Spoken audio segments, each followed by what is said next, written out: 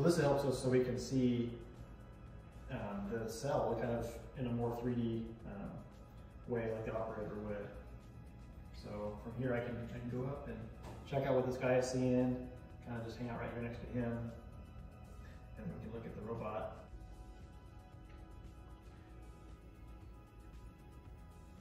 So that'll help us to program on our site.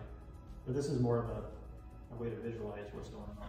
And, you know, you can train people this way too, train operators.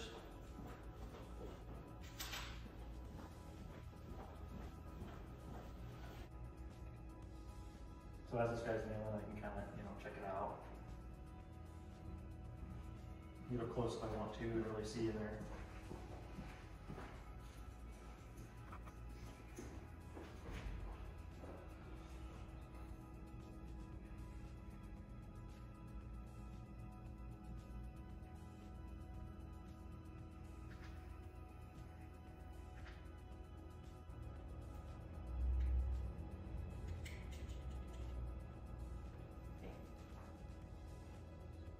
And this is an application we can share with our customers.